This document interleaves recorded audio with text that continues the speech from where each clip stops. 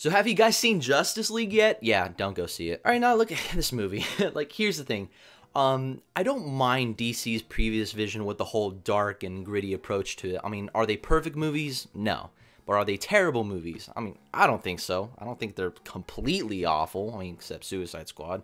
But to some people, they are. With Man of Steel, I really believe it sets up that entire vision that DC wanted to go for. That is until they put out Batman v Superman that adopts that same tone, and because of that critical reception, Warner Brothers issued all those reshoots for Suicide Squad to capture a more lighthearted tone. And now we have an Oscar-winning movie for hairstyling and makeup. Thank you for the reshoot, Suicide Squad. And ever since Suicide Squad, DC just wanted to go for a more fun and comic booky vibe to it to really keep that streak going. And after seeing the Justice League, it really struck a chord with me that I really believe DC has no idea what they're doing. Look, and you can bash on Man of Steel and Batman v Superman all you want. To some level, I can agree with some of the criticisms, but at the same time, there's just always something in those films that keeps drawing me back based on how different they are in the superhero genre. Now, does different mean that they're always good? No. I mean, but personally, for me as a viewer, I find it interesting to see how DC is able to take some of the most iconic heroes and place them on a more grounded and more human level. And with those movies, I can differentiate between what is Marvel and what is DC, but after movies such as Suicide Squad and Wonder Woman and now the Justice League, what's the difference now? Now, is there really hope in the superhero genre that a filmmaker is able to place their vision without any studio interference and having any unique spin on them whatsoever?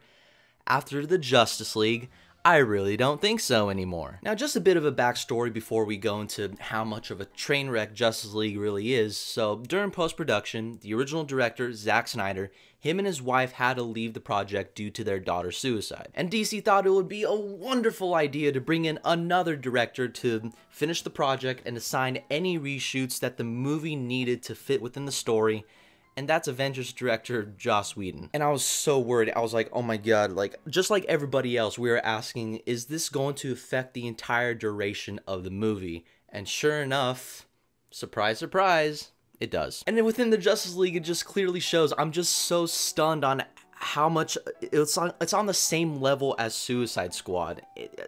You know, I don't even want to rewatch Suicide Squad to confirm that. Fuck that, I'm not gonna do that. Justice League overall was one huge incompetent mess. I mean, it's so clear that Joss Whedon barely had any time to work around with what Zack Snyder did to make it one consistent film. The movie was supposed to be like around 3 hours long, and I myself would not mind a 3-hour long Justice League movie because you gotta set up these characters, you gotta set them up as a team because half of them don't even have their own solo movies yet. Plus, to be invested in them as characters emotionally and how they're structured as a team, especially for the mass audiences that Warner Brothers is trying to go for, do it for them because half of them may not even know who these characters really are. Now, if they would have done that, it probably would have been a serviceable and most likely enjoyable Justice League movie, but thanks to the sudden hiring of Joss I Hate My Own Villain Whedon, we get what we get now. And that being a hour and 45-minute long movie or something like that. I mean, I'm not blaming Joss Whedon entirely, but it's just so clear that WB is jumping onto the bandwagon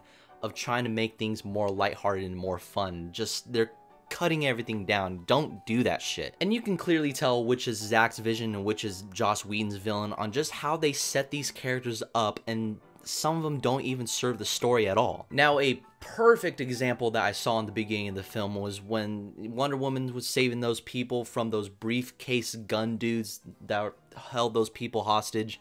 It really serves no purpose to the story rather than Wonder Woman saying a joke later on. What did you do this weekend, Diana? Me? Huh. Nothing very interesting.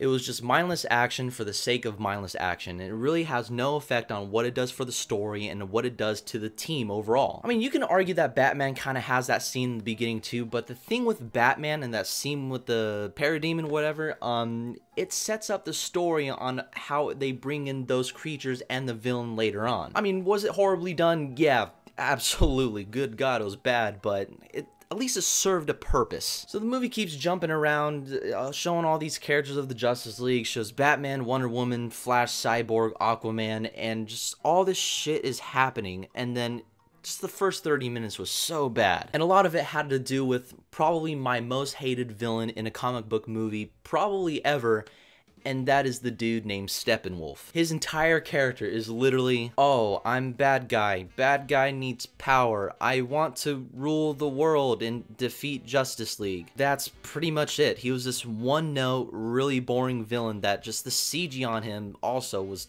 god awful. And you would think a big blockbuster like Justice League that has like a $300 million budget would serve some pretty decent, believable CGI. And for this Steppenwolf and everything else in the movie, it looks like it was straight up from a PlayStation 2 emulator. So a bunch of shit is still happening, and they bring Superman back, in which his face that they've done with him, it's now a meme. But funny enough, right when the Justice League brings Superman back and they had to basically fight him, that was probably the most enjoyable scene out of the entire film. I had a pretty damn good time watching it. And then you get to Wonder Woman and Batman and everybody else cracking jokes that really wasn't entirely funny, and then it's like, Joss Whedon, everybody. But then we get to the main battle. We get to the moment that everybody has been waiting for. The Justice League in its entirety. They are finally throwing down on the big screen. They have to fight Steppenwolf. But by the time that Superman shows up, it's like placing a tactical nuke, and you know that the other team is just done for, and you just have to lay there and accept it. And by the time it's over, you're like, really? That's all there is. 2 minutes of Superman fighting. Like 1, 2, done. Steppenwolf dies, and he dies in the most generic, villainous way, and he's just like, no, as he's just dying, all the parademons are fucking roasting him. Then all the world setup that Steppenwolf did to that one town somewhere in the world just turns into flowers. And that's literally the end of the movie. It's so clear that DC is trying to play catch up with Marvel and fitting into the social norm of what it means to be a superhero movie nowadays. Because a lot of the times they are filled with comedy, they are a little bit lighthearted and also family friendly. And if you're the type of viewer that likes that sort of thing, then you know what? I'm glad that you do. However, it doesn't take the most seasoned movie veteran to look at DC and go like, you know what? They're trying way too hard to be like Marvel. And they're really going against everything that they have set their universe up to. And you know what? I really dug with what they were doing earlier. I liked how they're going through that dark and gritty approach to it. They're being different than most superhero films, even through the harsh criticisms that people were giving them online. You know what? I stuck by them. I stood up for them. But now I just can't anymore. And after watching Justice League, it's clear that DC has now become their competitors, and they have joined the ranks of becoming a very generic superhero movie company. It's not really what you want for a movie. You want them to be different from the rest. You don't want them to be the same thing over and over. And that's kind of what Marvel's turning into, and that's also what DC is going for as well. But you know what? This made me realize something, that due to the sudden shift of directors and seeing how that turned out, I'm kind of scared on how the Han Solo movie is going to be. I mean, we all kind of figured that was going to be bad, but this just adds more to just the amount of shit that's probably going to get later in the future. But you know what, those are my thoughts on the Justice League, and I just had a terrible time watching it. Besides that one Superman throwdown that they had in the middle of the movie, doesn't make up for the rest of the film. So I thought Justice League was absolutely terrible. If you haven't seen it, don't go see it. But if you're a fan of these characters, I guess go see it. I'm not sure if you're gonna like it or not. I wouldn't suggest it. But I want to know what your guys' thoughts on Justice League are for those poor souls who have seen it. Have you liked it? Have you hated it? Did you think it was okay? Whatever your thoughts are, let's have a discussion down below. And I'll see you guys next time.